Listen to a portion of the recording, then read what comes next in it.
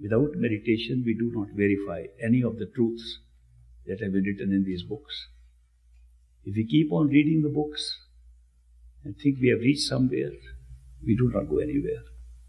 It is like reading a guidebook about Hawaii and the Waikiki beach and keep on reading every day. You don't reach the beach, you don't get the experience of the beach.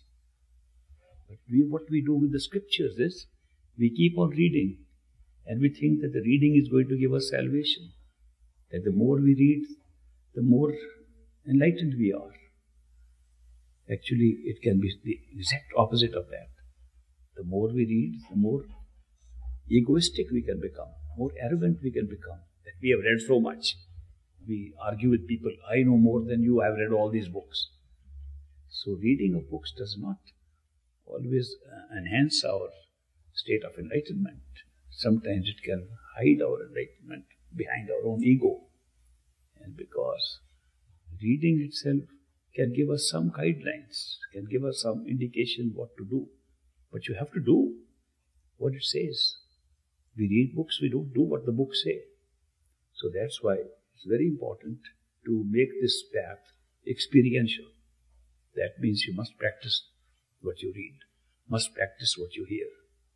And that's why even in these short sessions we have here, I always make it a practice that we should do some practical meditation. We'll do some more today so that you get used to something that you will be doing every day. As I explained yesterday and the day before, the path is very simple. The spiritual path is very, very simple. It's merely pulling our attention from this world and putting it within our own self, behind the eyes. It's as simple as that. Bulle Shah, one of the great mystics, says, Rabda ki pana, etho putna, ethe lana. He says, how? It's not difficult to find God. Just pull your attention from here and put it here. He makes it so simple in one sentence. And that's the truth, but the difficulty only comes because when we try to put our attention behind the eyes, all the different attachments we have created, they are like ropes, like little threads that are tying us down. When we try to sit there, every rope pulls us out. And things we have forgotten, we can remember when we try to meditate. People we don't think of normally, they all come to mind when we are trying to meditate. It's the pull of the outside attachments that makes it difficult. Though a simple process becomes difficult because of our mental attachments. Now the problem is that there is no way to practice detachment.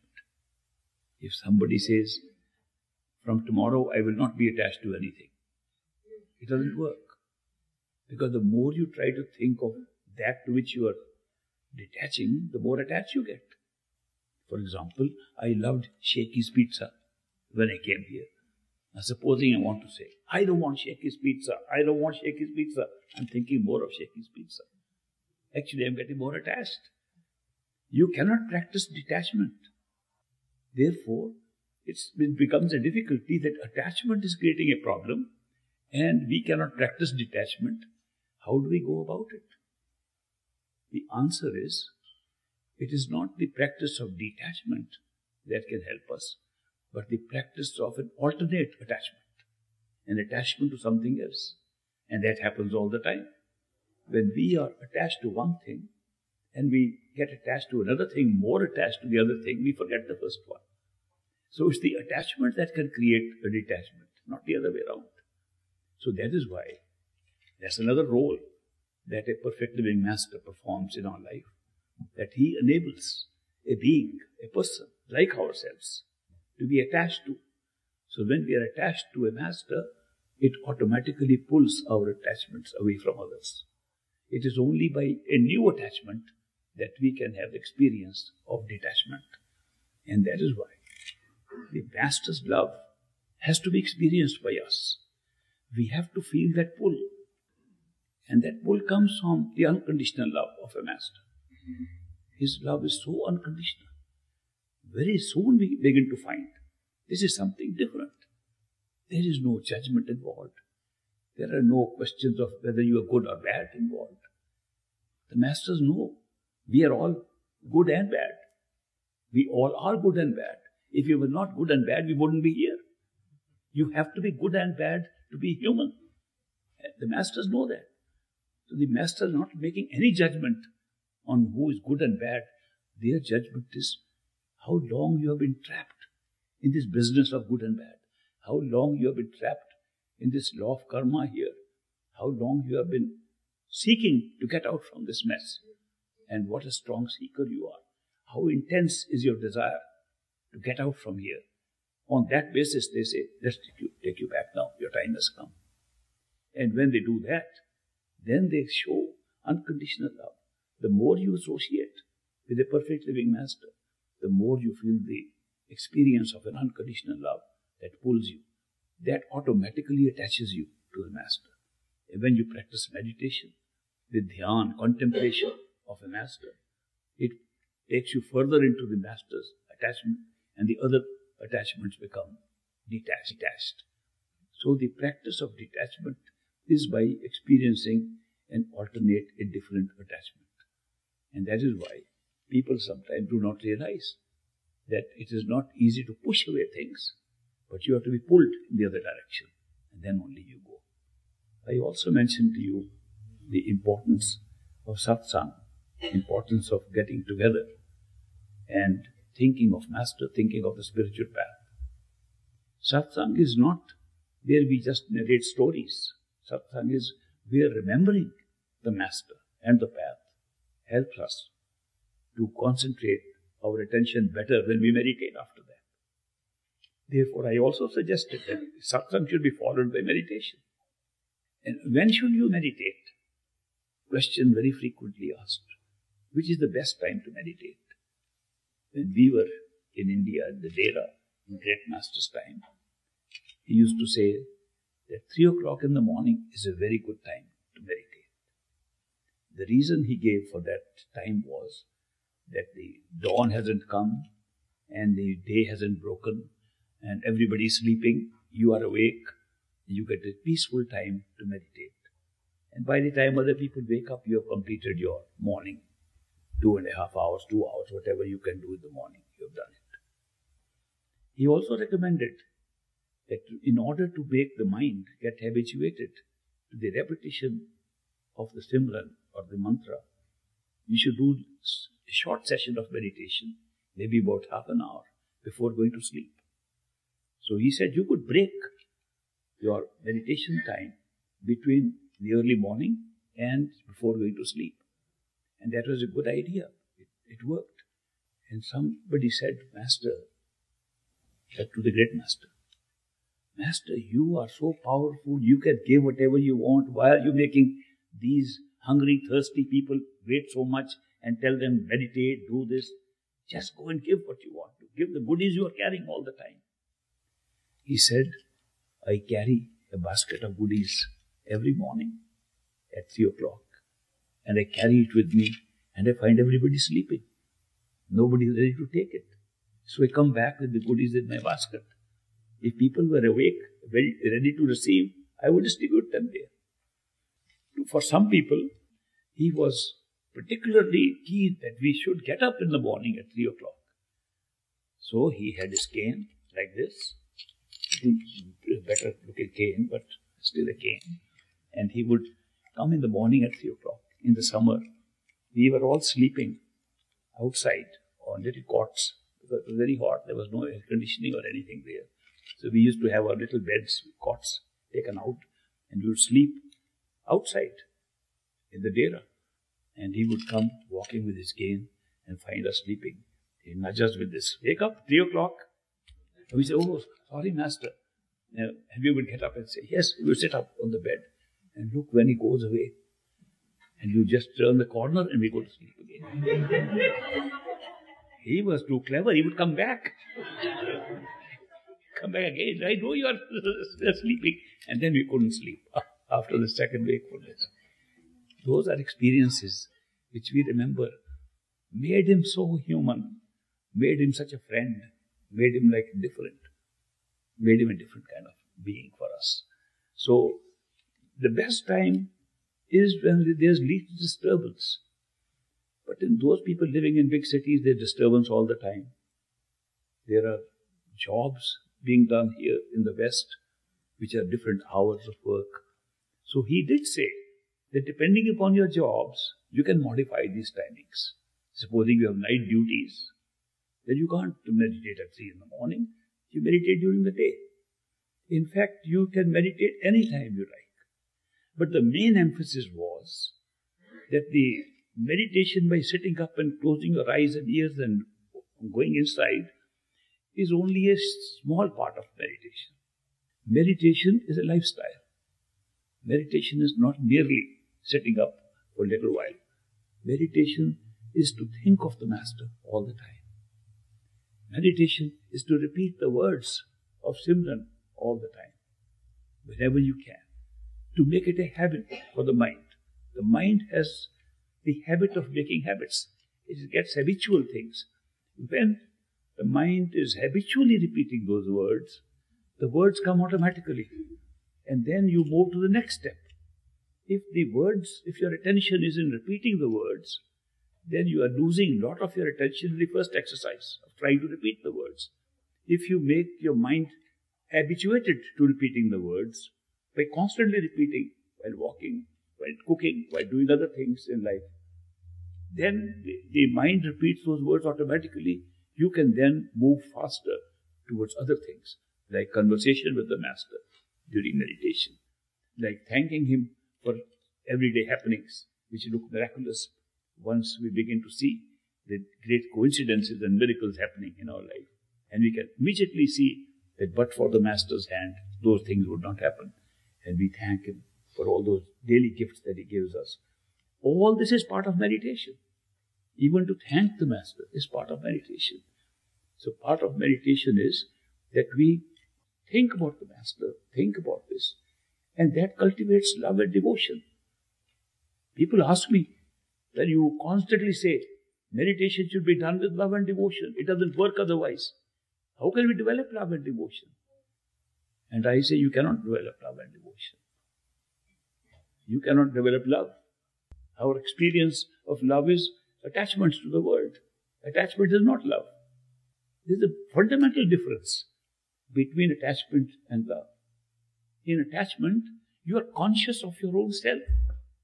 When you say, I love you, do you realize that you're placing I before you, and the I is, you're conscious of I more than you're conscious of you? And if the response is not good, after saying I love you, you can also say, then I also hate you. This is not love. This is trying to build an attachment. It's an ego trip. It's virtually ego trip when we talk so much of I doing things. I love this, I love that. The word love is being misused. It's only an ego trip for attachments. Love is when you forget the I and you only think of you. When the you occupies your consciousness and I is not there, that's love. I have tried to see what parts of consciousness, what activities in consciousness can take the ego back. Everything we do puts the ego forward. I have done this, I want to do this, I want to go there, I want to achieve this. I is there everywhere. The ego is there everywhere. The only thing that I found in the whole of life that puts the ego on the back bench is love. When you love somebody, the beloved takes the place of the I, and the I is pushed back. Love is a very powerful thing. Love is the most powerful thing. But the love is, true love is where the beloved takes over, even your ego and the I. And that's what happens. Since we are not practicing that, we don't know how to do that. Therefore, we cannot love. That how do we have love and devotion? We respond to the love of the Master. As we find in daily life, how Master is extending his love, giving us all the gifts that we get on a daily basis, and we respond to that, which is devotion. When we get devoted to a Master, then we have the experience of love and devotion. Love is a Master's love for us. Devotion is our response to his love. That's why they always say love and devotion. They don't say only love or only devotion. They say do your meditation with love and devotion. It's an experience where when you experience the love of the Master, that's the love, and you are devoted in response, that's love and devotion. It's love and devotion that really matters. How do you develop it? Just think of the Master at all times. And even I said yesterday, have a conversation with the Master. Some people pointed out to me yesterday that if we try to imagine the face of a Master, we could go wrong. Because we could be just imagining a face, and it's not the Master at all. In fact, it could be our mind, it could be a negative power, it could be a negative entity misleading us. How can we be sure that just by imagining the Master's face or the Master's image, that we are really in touch with the Master and not deceiving ourselves through our mind and through any negative entities around us? The answer is already given, simple, that when the Master initiates us and gives us these words to repeat, these words are charged with the power to prevent negativity from coming in. Any time you repeat those words, even an imaginary figure of Master cannot come in. Try it out. The eyes and the forehead of a Master will not appear if you are repeating the words given to you by a perfect living Master, even if you try to imagine them. You can try it out. I and my friends have tried all our life. It doesn't work. Mind cannot make it up. If the mind can make it up, that's not charged words then. Why do we call the words of Simran charged by a Master? Because that's the charge he does. That's the power he puts into those words and makes them magical words. They become magical because they do not allow any negativity to come in, not even one made up by your own mind. You cannot even imagine the eyes and the forehead of a Master if you are repeating those words which the Master has given us. Therefore, there is a safeguard. You will see that there is a safeguard provided to us throughout the spiritual journey, that we may not go wrong. We may not go into negative territory. So long as the words charged as a Simran given to us by Master are being repeated, we can't go wrong. Therefore, those words have to be repeated. If you habituate your mind to repeat those words, you're protected all the time. The mind keeps on repeating them. And you then do other things like conversations. It's a nice practice to see that the words are being repeated. On top of it, you can still have a conversation with your Master. And then you are sure you're having a conversation with the Master. In the beginning, it is difficult to even imagine the face of a Master completely. I recognize that. It takes time even for that. Though we think we can imagine any face, try to imagine the face of a Master. It's more difficult than imagining any other face. Therefore, there is a difficulty in the beginning. But don't forget, even if you cannot see the Master, and you are repeating the words, the Master is there, but you cannot see. You can still talk to him, but you won't get an answer. Because the answer could be made up by your mind. But you can still tell him what you want to tell. Don't wait for an answer. It's like prayer. When we pray, what do? We pray to God. Prayer is to ask for something and then stop. Prayer does not require an answer. Supposing you expect the prayer to be answered, that's a business transaction. It is not a prayer anymore. A prayer is one where you ask and leave it to God, to the Master, to anybody whom you are praying to take care of it. So therefore, it's not a one-way conversation like we might think. It's just that we cannot hear the other side and we only see one way. So that is why when we have conversation, even in the beginning of our practice, one should not worry that you can't get the answers at that time. But answers do come. Answers come in the form of coincidences in your life. They come, as I mentioned yesterday, you open a book, and the first line you read is an answer to your question of yesterday. You wonder how it came. You're driving your car, and there's an ad on a billboard on the road, and it's answer your question. Then you wonder how this comes. Small things like this happen, and the actual context may be unrelated, but a part of it is giving the answer. So you know there is something going on. Masters can give answers through coincidences. And they can give answers to many ways when you can't hear the answer directly in your head. Of course, if you are able to establish the face of the master inside and hold it steady, which takes time also. I know during practice, in the beginning, the master's face appears and fades, sometimes seems to come near, sometimes seems to go far. Eventually it settles down and becomes close and is always with you then. The radiant form of the master, once it appears, is a permanent friend. Then you can have a complete conversation inside. No need to look anything. Of course, coincidences will keep on happening to tell you that the magic is going on, that miracles are happening, and the master is at work for you. But in any case, you should be able to have a conversation with the master at that stage without any difficulty. These are just different phases, different stages. Great Master said, on the spiritual path, don't be impatient. Don't be in a hurry. We have been sitting in this state, on born and reborn again and again, for centuries, for millennia, maybe for millions of years. We have no idea how long we have been trapped in this.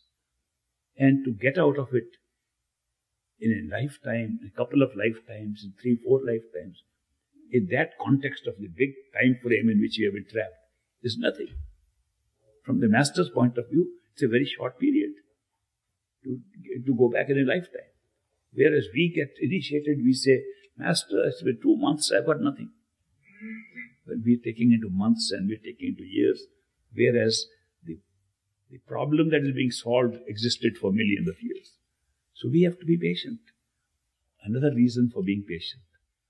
If you are in a great hurry and you get an experience too fast, it can be frightening because we are not used to it. We are currently not aware of what happens to us after death. Therefore, we are afraid of death. Almost everybody I meet is afraid of death. So very few exceptions I see who say we are not afraid of death. But those who are afraid of death, when they meditate, if the attention is pulled out too fast, they feel they are going to die. And they stop meditation.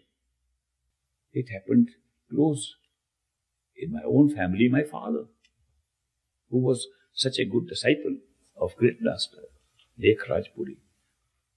When he got initiated, and he had the first experience of the attention being pulled out, he got so frightened that he was going to die. He stopped meditation. And he went back to great master and he said, Master, I'm not going to do this meditation. I was going to lose my life. You didn't tell me that this meditation makes you really die. The great master laughed and told him that, look, to the best of my knowledge, nobody has ever died in meditation. They have not even died a natural death in meditation. Secondly, if you die, if your attention is pulled off, what do you expect to see? He said, I expect to see you. I expect to see the master. Then why are you worried? Why are you afraid?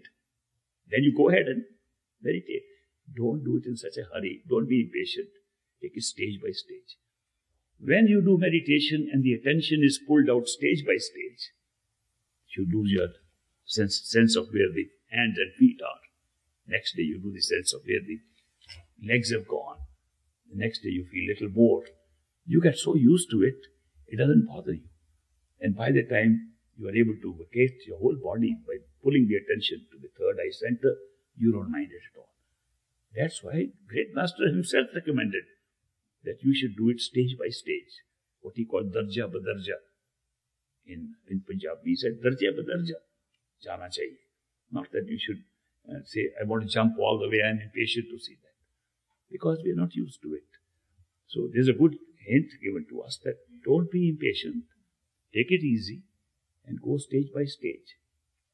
I also mentioned the story of, in a smaller gathering, the story of Baba Jamal Singh, who was great master's master.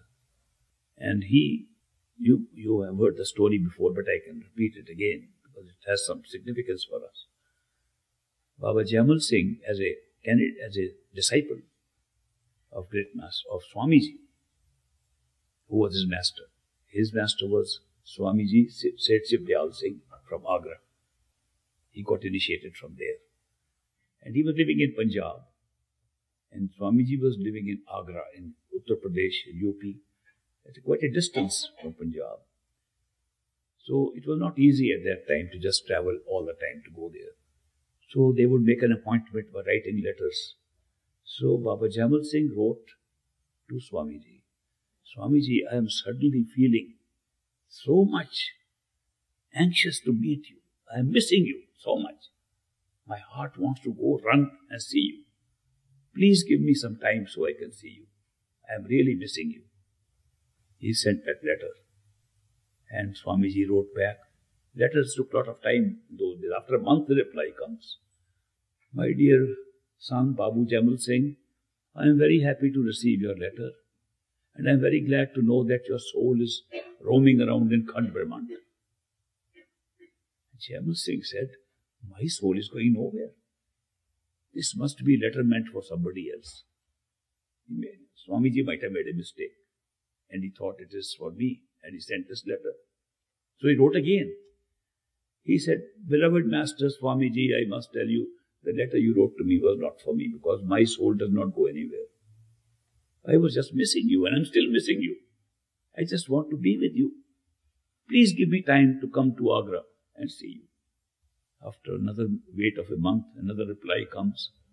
My beloved son, Jamal Singh, I have received your second letter. I am very happy to know that your soul is roaming around in Khand Brahman.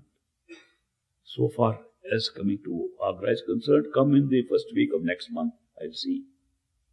With these two letters in hand, Jamal Singh goes to Agra and presents them to Swamiji. He says, Swamiji, these letters were not for me because my soul was not going anywhere. And you addressed them to me. Swamiji laughed and said, Jamal Singh, let us go inside and meditate for a little while. There were 10 or 12 people, disciples of Swamiji, sitting outside.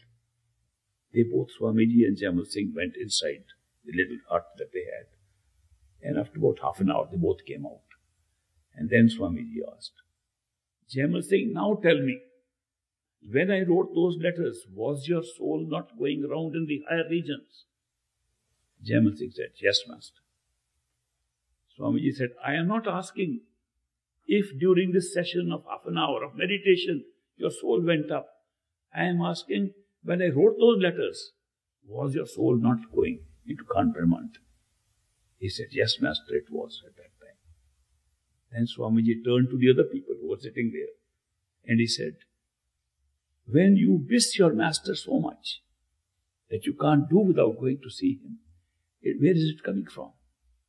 It's the ascent of the soul inside, but you are blindfolded. You do not see where you have gone.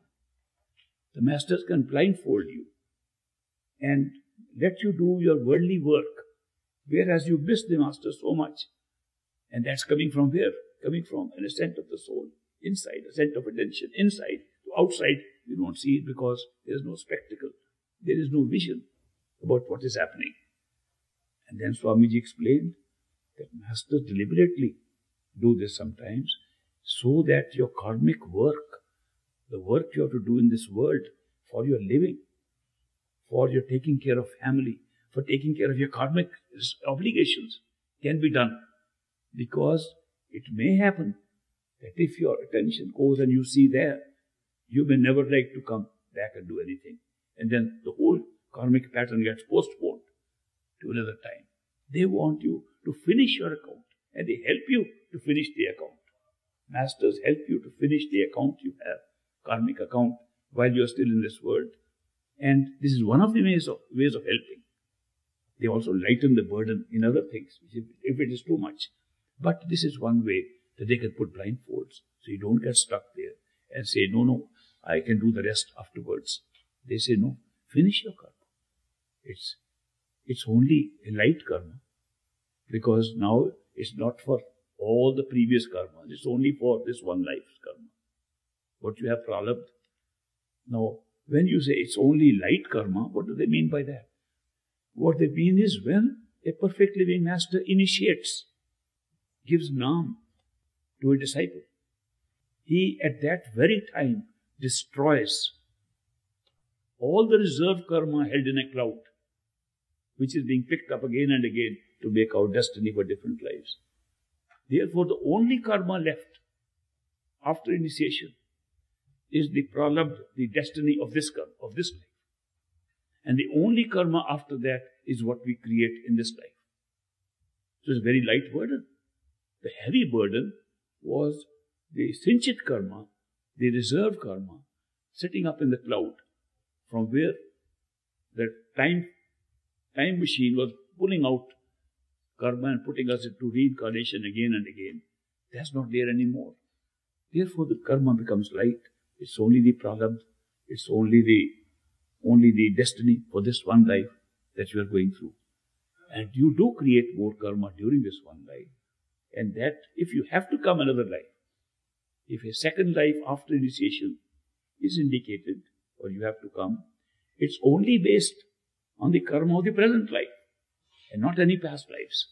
So that's a very big advantage, and you get it lighter. Every time you have to come again after initiation, if you have to, it's always better, more conducive to meditation, more conducive to go on the spiritual path than before.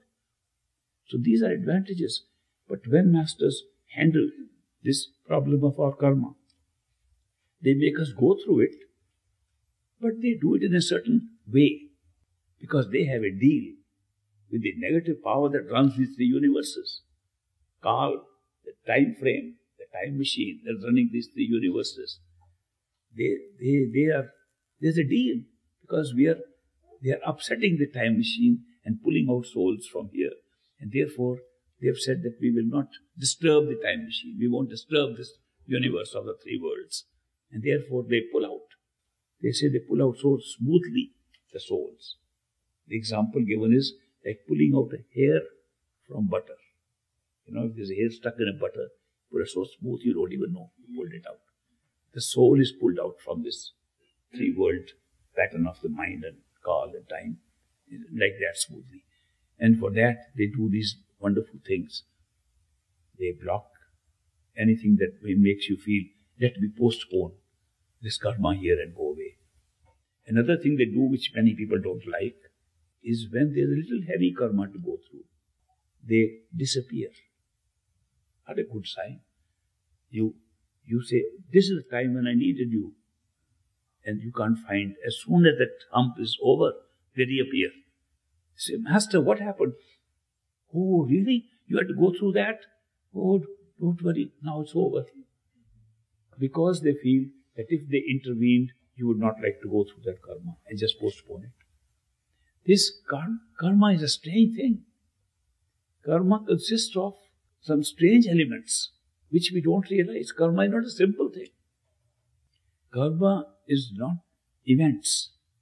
Karma can be emotional events, can be mental events, can be physical events.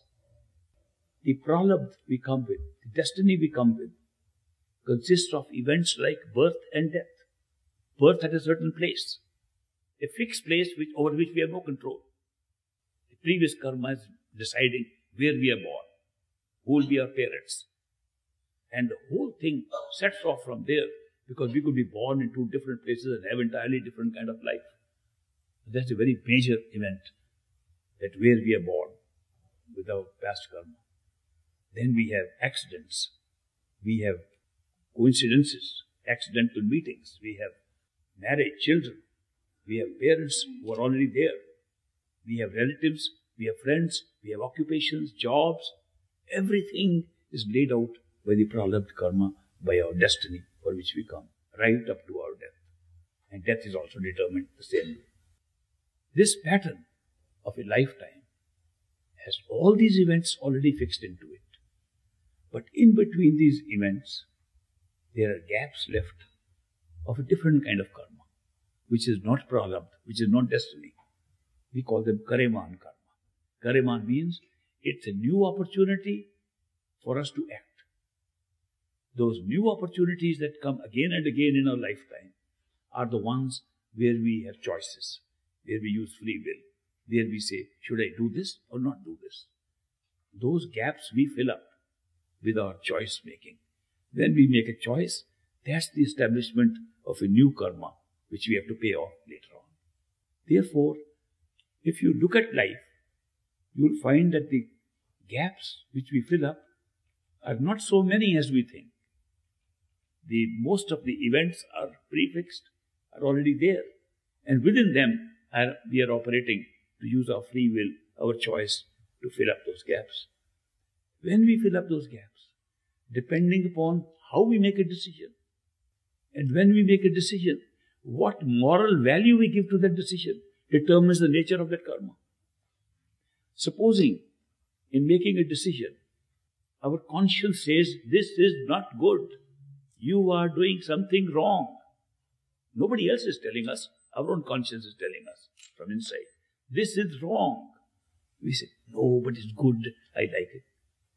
I'm a bad person anyway. At least it's pleasurable. At least I get some fun out of it. Or whatever reason, and we take that decision, is considered to be a karma deserving a punishment. We made it up.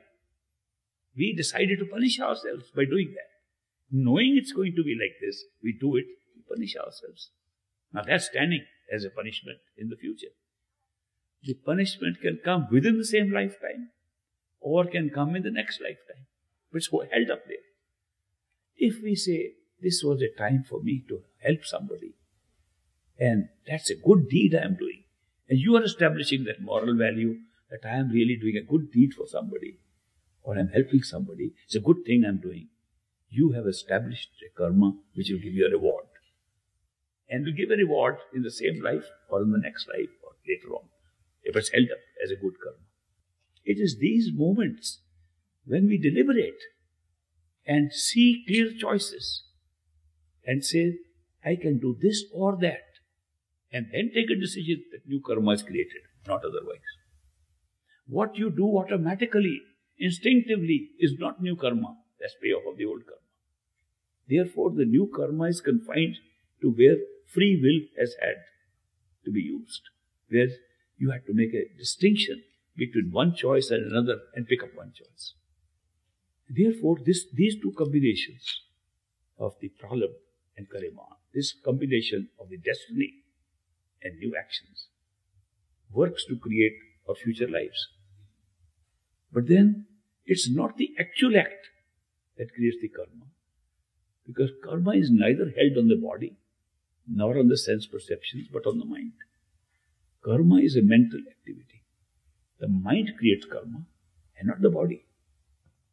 If the mind does not know the body hit somebody, there is no karma. It's a payoff of the old one. If the mind knows I am going to hit, it's a new karma. And if you say I want to hit that person and don't hit, even then it's a karma. So the karma is a mental activity.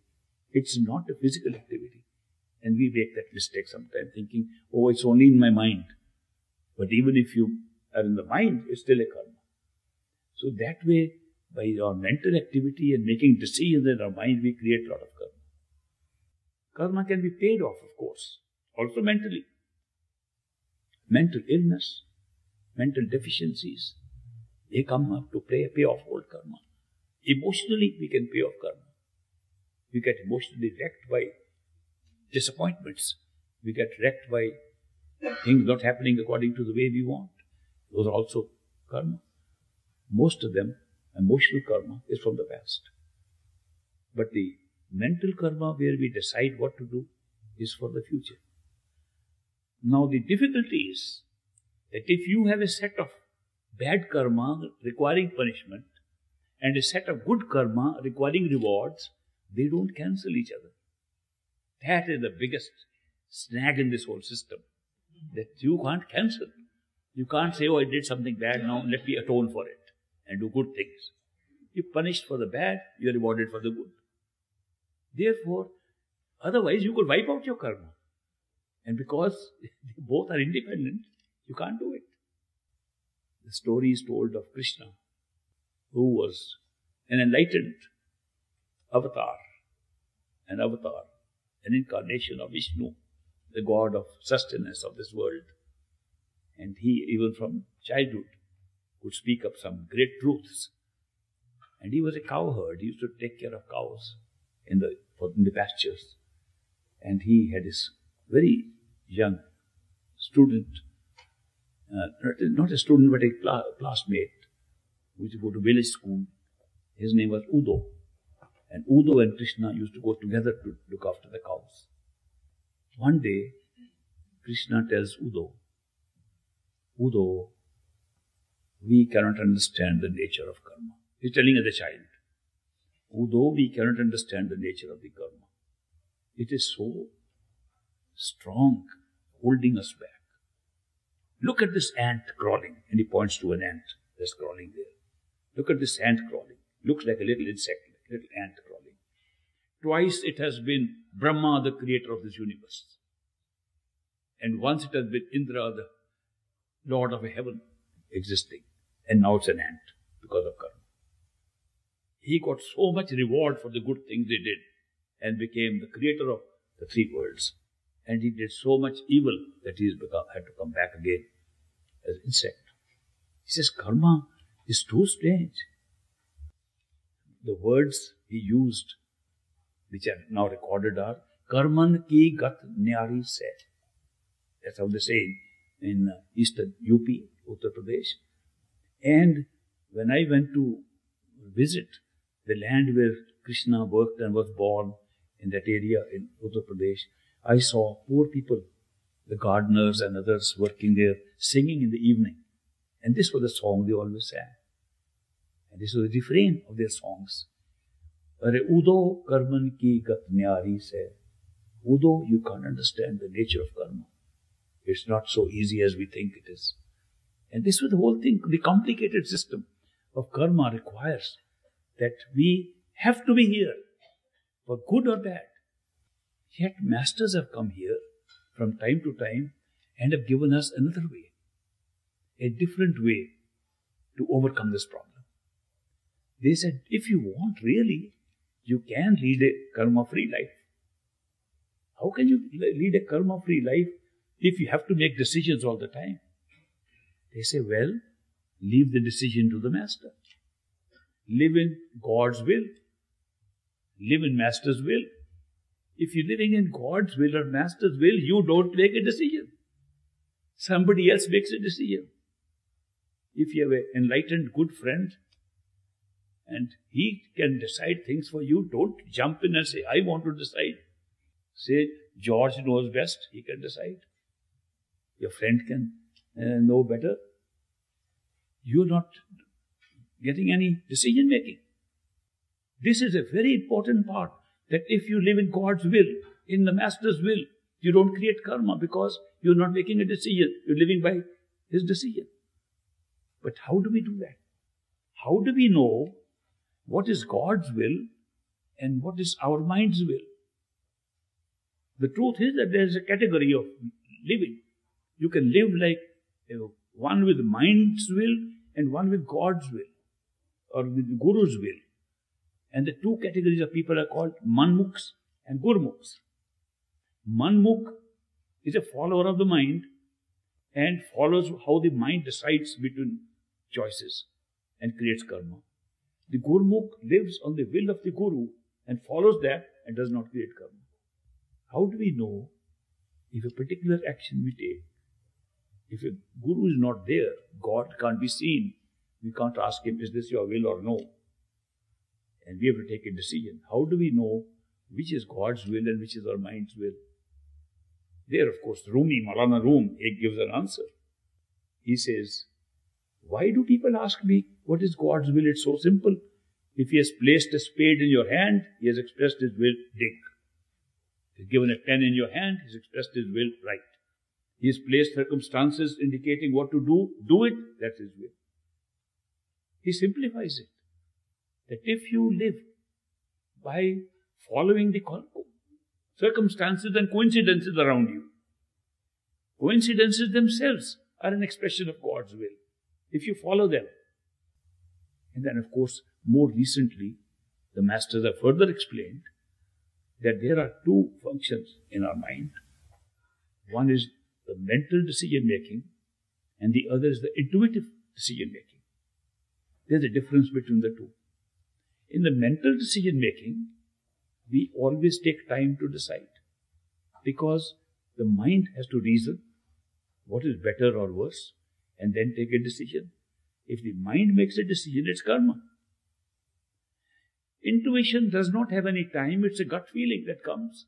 When you follow that, no time has been taken. You have not taken a decision except the gut feeling that came, and there's no karma. People who live intuitively do not create karma. People who live mentally create more karma. There's another angle to it. How do we know it's true intuition or not? Some people mistake a quick mental judgment to be intuition. One man told me, a friend of mine, I am developing my intuition. I said, I don't know how to develop. I'm very glad. You tell me, how do you develop intuition?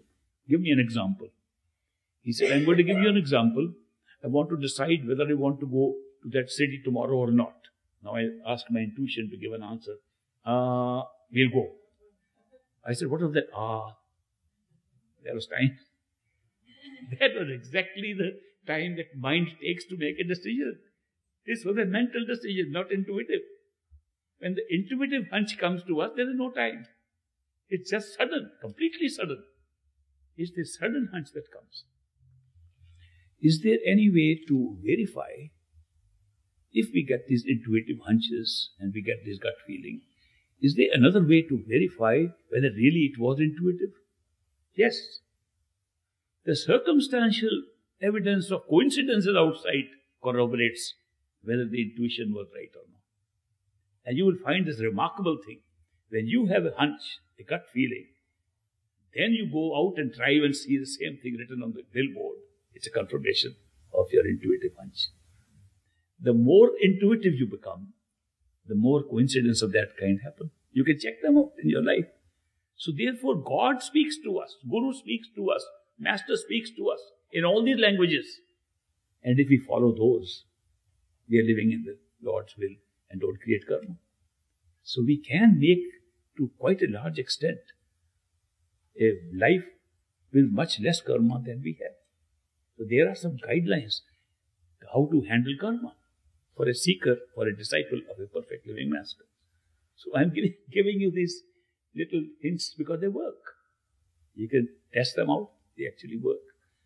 So the fact that karma works in a certain pattern and goes on till we die leads us to the question, how is the next life created then? What part of the karma of one life is used to create the next life? Is it just all of it going and in reflection into the next life? Not at all. Only some pieces are picked up from here and there. And from the reserve. Pieces are picked up from the reserve, pieces picked up from here, pieces picked up from the 10th earlier lifetime, 100th earlier lifetime, 50th earlier lifetime. It can be picked up from anywhere to make a new lifetime. There was a blind king in Mahabharata, Indian epic story, and he was blind in the time of Krishna. And he told Krishna, with your help, I have been able to look back into 100 of my past lives. And I don't remember anything I did to be blind in this life. How come I'm blind?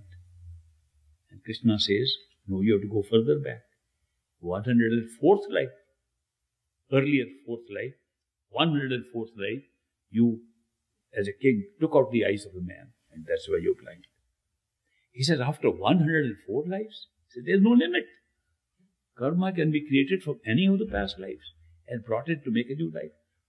This arrangement is such that since we have had so many past lives, that we can continuously have life even if we try to live karma-free. The only way the karma-free life can really help us is if we are initiated by a perfect living master. And he destroys the cloud of all previous lives, karma. And the only thing left is the prana, the destiny made for this life. And we pay off that in this life. And whatever we create then we can control. If we know this is the only life that can be used to make it the next life, we have a karma-free life, live in the will of the master, you don't have a next life. What happens when you die? Most people can't tell us. Some people have near-death experiences and they tell us they saw white light, they saw tunnels and so on. The doctors and psychologists say, no, that's only a remembrance of their birth canal and they came out and saw the light, so they see the light when they die. It's a memory going backwards. They give different explanations. What is the answer which mystics and the masters give us? They say, when you die, you suddenly find the world retracting from you, that you're being pulled away. And the whole of this life, the pictures of this life, runs like a movie in front of you. And you see all the events suddenly running in front of you. You see, oh, I did this, I did this, I did this. Very rapidly, the whole life is replayed, as it were, in front of you. And at that time, the last few moments of your death, when this is happening, whatever your wishes at that time are, whatever you think of at that time, is the fundamental basis of the next life. Then other things are added on to it.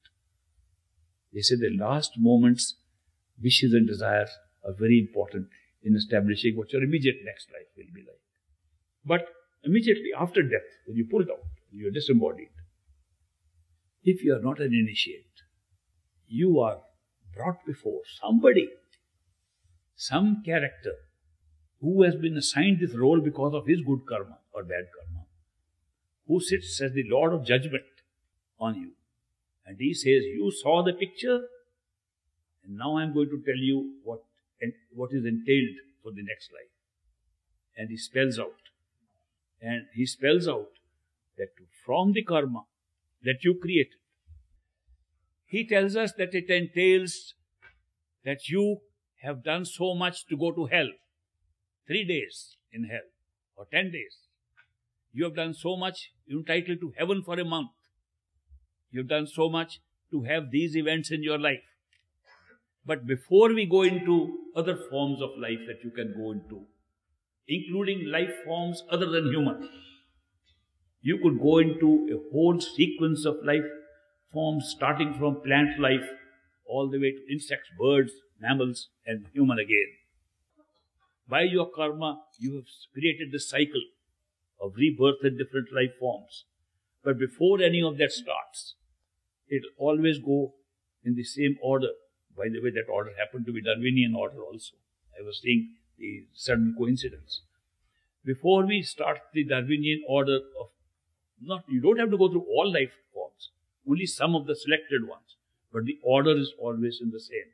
Before you go into that order, you decide you want to go to hell or heaven first. Last choice you are going to make with your free will. After that, till you become human, you will have no free will. But this is the last opportunity to exercise free will. Some people like to go to hell first, get it out of the way. And some want to go to heaven. Maybe in heaven we may pray and avoid the hell. All kinds of thoughts come. I have sometimes in these meetings taken a poll. How many people, if they got a chance that they had to go 1 month to heaven, 1 month to hell, where would they like to go first? I'm going to check what is your opinion. If you all had a choice and you have to spend 1 month in heaven and 1 month in hell, how many of you would like to go to hell first? Okay, how many of you would like to go to heaven first? Pretty well divided. Thank you. That's always been my experience. It's pretty much divided.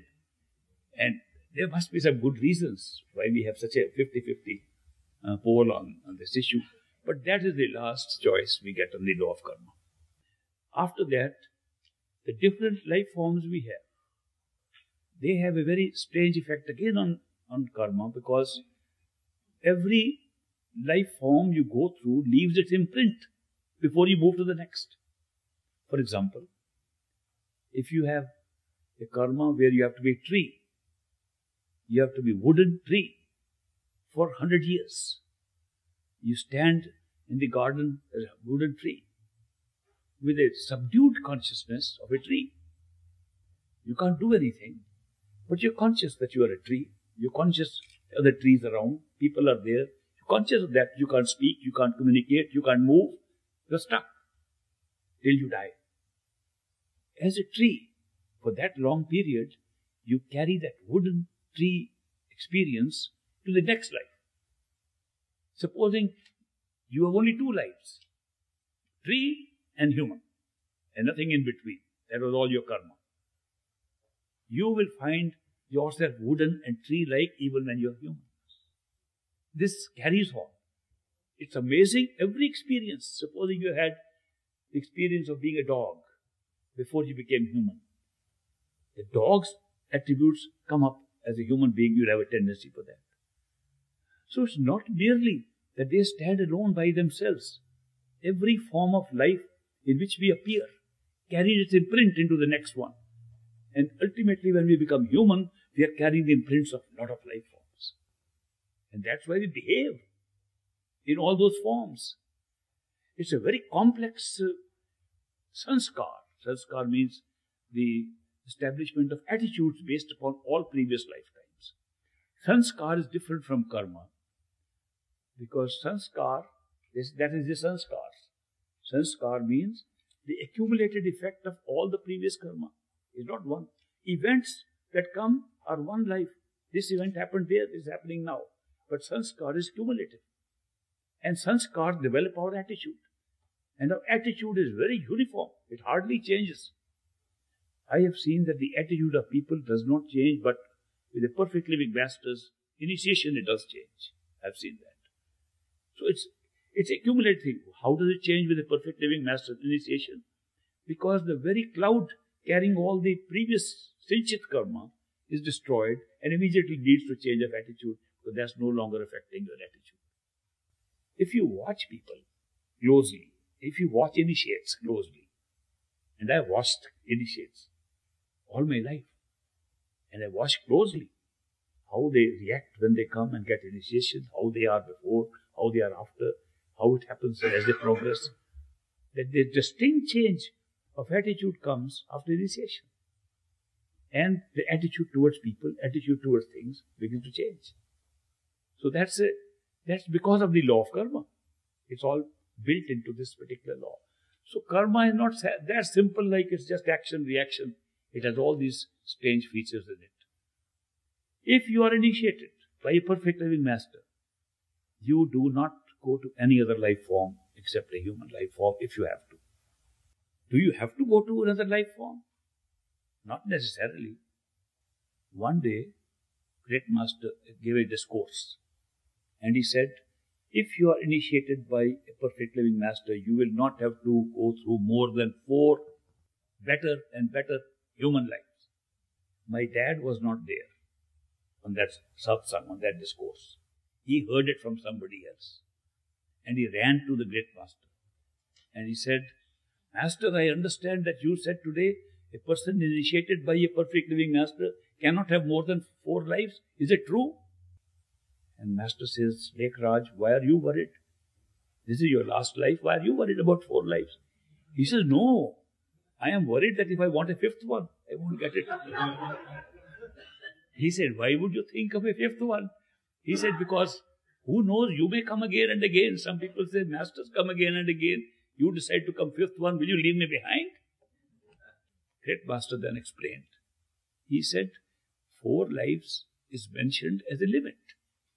It's not necessary for everybody to have 4 lives.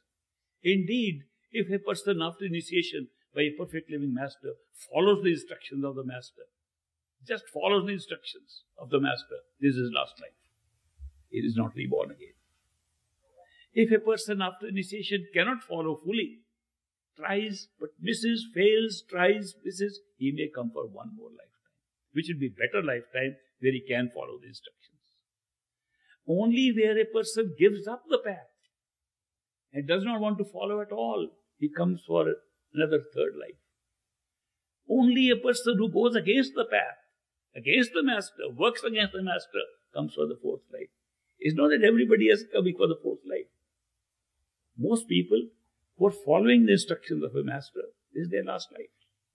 And therefore, it's not, this story went around that we have to have 4 lives. That's not true.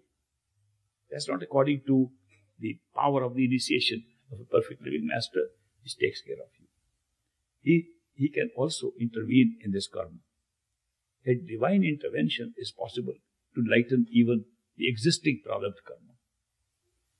But what happens? Because of the deal that masters themselves have made, with the Lord of these regions, the time frame, the time machine that is running these regions, because of that deal, they say, okay, if you want your pound of flesh, we'll give the pound of flesh before we go. If they help a person, very often they take the karma upon themselves. If they find that the disciple is really in pain and agony, and as human beings, they have utmost compassion. They are very compassionate human beings. And with that compassion, they don't want the person to suffer or not suffer so much. They can take on. But then they pay the price. But the price they pay is much less, because the negative power itself is not wanting them to suffer. So when they take a little suffering on behalf of their disciples, the negative power itself is anxious they should not suffer. So they can take a little bit and it solves a large amount of karma. It takes away the large amount of karma of that disciple. People have to go through some very tough karma. And masters, they can get injured on their hands. They can get injuries on their body. They can fall sick. There was a case where a man had a very heavy karma. We all have very different loads of karma. But one was a very heavy load of karma and could not have been ready for initiation in this life, could have been ready next life with the grace of a master whose darshan he had had. But his friend, who was a disciple of great master, was very keen to give him the initiation. He kept on pleading to the master, Master, he is my friend. I love my friend. Forget all his weaknesses. You don't judge people. So just initiate him. And the great master said, for your sake, I will initiate your friend. But then I'll go back straight home. I'll cut my toe short. And he initiated that person, went back and had a high fever for himself, which he predicted in advance. So masters can take on their bodies, on visible karma, which we can see for the sake of the disciples. Some disciples say it's very unfair to load a master with our karma. What kind of Sikhs are we? What kind of disciples are we? That instead of helping the master do his work, we are putting our karma on the master. That's not fair. The question is, the answer master gives is, look, I am helping you with this much load of karma. I'll be able to do it with this little. Therefore, it's a good deal, don't worry about it. But still, people, just loving disciples, they don't want even to give that much of karma to the master. Eventually, it is all left to the discretion of the master. And when we live in the will of the Lord, it determines how much we can take, how much he needs to help us, and we go through karma. I have told you all these things about the law of karma, because very often we don't hear these details, and we think karma is a very simple process: do good and you are rewarded, do bad and you are punished. It's much more complicated and has a cycle of events that goes with it. So far as we are concerned, the best is to create as little karma as we can in this lifetime. And that is by living the Lord's will. Which means we look up and see what the coincidences are telling us, what our hunch is telling us, what Master's talk is telling us, what specific instructions he has given us are telling us. Follow them. If you follow all these things, you'll be on the right track. If sometimes you get confused that we have these two options, we can go this way or this way, and Master is not here. We can't contact him, we can't telephone him, we can't speak to him. How do we know which way to go? Is there a rule of thumb that we can apply to what we should do? The rule of thumb is, look at the two options. The one that brings you closer to the Master is to be preferred over that which takes you away from the Master. The one that makes you think more of the Master is to be preferred over that which does not. The rule of thumb that you will find, if you apply this rule of thumb in making your daily decisions, you'll be generally quite right. And therefore you'll make the right choices. Of course, you can also, in meditation, ask the Master and repeat the words of Simran. And very often, either directly in meditation or coincidentally, next day you'll get the answer. So then you don't have a problem because you're living in the will of the Master. And you can create a more or less karma-free life and reduce the burden and follow the instructions of the Master and go back home in this very lifetime. In this age, this is called the Iron Age, the Kali Yuga. The grace and generosity of the Master is flowing more than ever before. I can tell you that. This is the time to keep our cups open to get filled up. People say, why don't I get enough grace of the Master? Well, grace of the Master is flowing all the time. It flows like rain. When rain falls, the shower is falling. It's like grace. If you have a cup and put it upside down in the rain, it never gets filled up, no matter how much the shower is. But if you turn it around a little bit, a few drops go in. If you turn it straight up, it gets filled up very quickly. What is this cup we are talking of? This cup is the cup of our own attention. If our attention is entirely the world, it's upside down. If our attention is towards the Master, it's upside up. It's up, filling up with grace. Grace is never stopping. It's our cup that we manage, our attention that we manage, which side we put it. If we put it up, it gets filled up. If our attention is on the Master, day and night, walking, talking, thanking Him for everything, the cup is up, the grace comes and we experience it.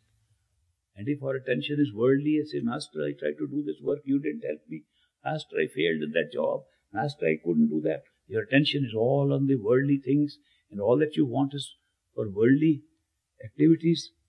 Grace is there, cup is empty, because it's not turned in the right direction. So keep the cup of your attention in the direction of the Master, and His grace will fill it up.